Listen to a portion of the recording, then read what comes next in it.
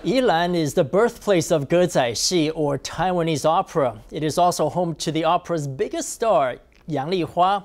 At a local theater museum, the Yilan Cultural Affairs Bureau opened a special exhibit dedicated to Yang and her role in gezaixi.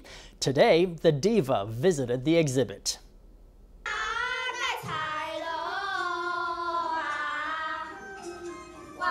Taiwanese opera superstar Yang Li-hua enjoyed the rare chance to watch a performance instead of participating in one.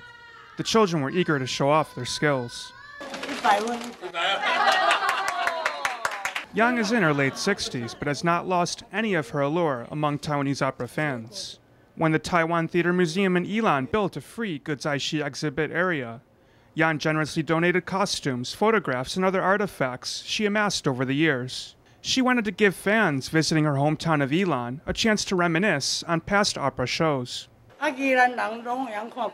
People from Yilan love to watch gezaixi. It's an excellent kind of cultural representative of Taiwan.